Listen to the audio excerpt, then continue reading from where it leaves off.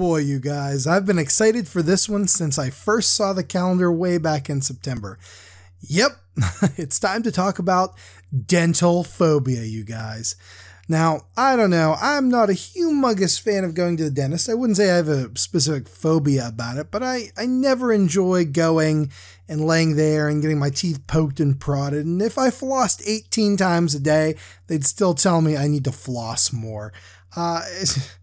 I don't know. It's just not my favorite thing in the world. But that being said, I am very grateful to all the dentists out there that help keep my teeth happy and healthy. And even if I need to floss more, sure, and sometimes I have a cavity that needs filled, I'm grateful to these medical professionals for keeping my teeth safe because, man, I don't want to lose them.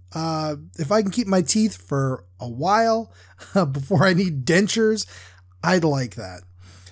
So I think it's a pretty common thing to be kind of having a little bit of a fear of the dentist, and the smart people out there who make horror movies and horror stories and whatever pick up on that. They understand that there's kind of this universal fear or anxiety about the dentist, and they exploit that. And that's what we're here to talk about today.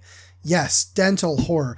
As you can see, our poor victim is strapped down there with a bunch of metal in her mouth, keeping it open. There's nothing she can do. Ramp up that fear of helplessness at the dentist to 11. And because today's theme is my dentist is a shape changer, this weirdo dentist goes from looking pretty normal on one side to a bizarre creature of some kind on the other. We're getting right into it, guys. The pencil drawing is wrapping up here. I'm going to go in with the inks first with the multi-liners because it's so complicated with all those little metal wires and straps and the drill bit and stuff like that. I kind of need to do it this way first with the multi-liners before I get into the coloring. But get into the coloring we shall. As you can see, I'm having a ton of fun putting in that weird metal contraption in this poor lady's mouth. Ugh, this is like one of my nightmares. I don't want to have this happen. Speaking of which, fear about teeth, I think, is a very universal thing that goes back a long ways. Open up any kind of book on dream interpretation, or what does my dream mean? And one of the first things you'll see is a common dream, dreams about your teeth falling out or broken teeth or something like that. They wouldn't put that right up front if it wasn't super common. I guess when your teeth fall out in a dream, it means you're anxious about like a loss of power or like a big change or an embarrassment or something bad. I don't think there's any interpretation that says, oh, you lost your teeth in a dream, good things are coming your way. But I digress here. You know, teeth are one of our very important things we have on our body, but they're also kind of vulnerable. You know, one hockey puck to the face and those bad boys are gone. You can't chew anything. You know, there's going to be lots of pain in your mouth and they don't grow back. So I can kind of understand that feeling of vulnerability there.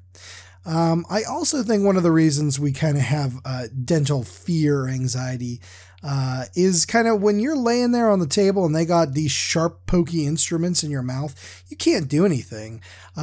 So you kind of have to lay there and just trust the person that they know what they're doing and they're not going to like rip your teeth out or do any harm. So that feeling of helplessness too. And I try to ramp that up in this particular illustration, what with the straps and that weird medical clamp. I look at a bunch of old dental equipment from like the 1800s to get an idea of what I wanted that face thing to look like. So lots of fun looking at that stuff. In our fiction and movies and stuff, of course, dentistry pops in from time to time. On a lighthearted look, way back in 1932, W.C. Fields, weird funny man, started a short called The Dentist, where he's a dentist.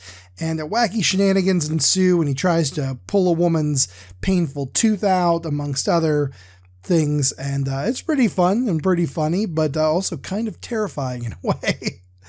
In 1951, those wacky boys, the Three Stooges, starred in a short called The Tooth Will Out, where, of course, the Three Stooges become dentists.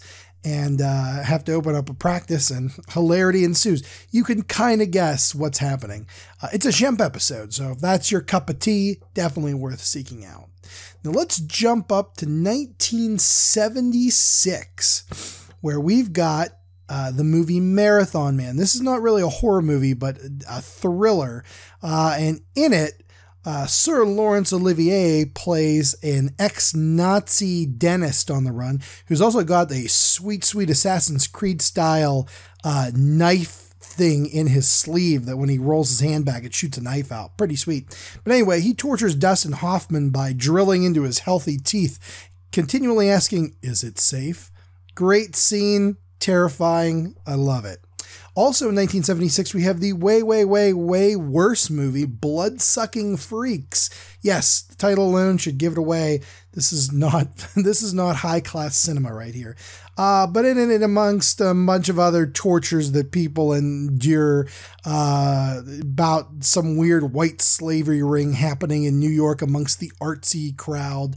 One poor lady, unfortunately, has all her teeth ripped out by a dentist, who then drills with a cordless drill into her head, sticks a straw in, and drinks her brains out via that. Yeah, it's that kind of movie. 5 stars, well worth checking out. In 1986, the musical remake of The Little Shop of Horrors, starring Rick Moranis, came around. This has Steve Martin as Dr. Oren Shrivello. As a wacky dentist, he even gets his own song and loves dishing out pain, and that's why he became a dentist. Pretty great. And Bill Murray is his pain-loving victim, or patient, I should say.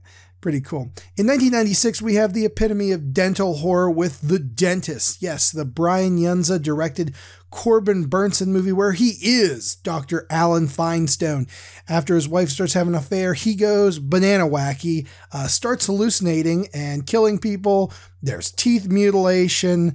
There's injecting an air bubble into some lady's jugular vein. He kills a dog at some point.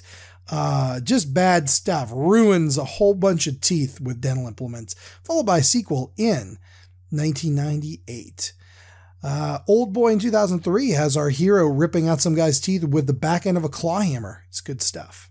Let's take a look at the scan here, and let's get into the detail. I know you guys have been waiting for that. I decided to put some sweat drips and drool on this poor lady with the white paint pen, and really wanted to make this guy look like he's kind of transforming, clothes and all, into this horrific weirdo monster with some tubes coming out of him and stuff. Very fun stuff. On one final note, if you haven't seen 2016's Gothic Chiller, A Cure for Wellness, highly recommend that. It's got a great dentistry scene in it. That's all I'm going to tell you guys. You should definitely check it out. And if you haven't already, you should definitely schedule your 6-month checkup to get your teeth cleaned, especially after watching this video. Make an appointment, you guys. Nothing bad will happen. Trust me. All right, guys, that's it. We'll see you tomorrow. Thanks to the Drawlloween folks again. Stay healthy and remember to floss. We'll see you guys tomorrow. Goodbye.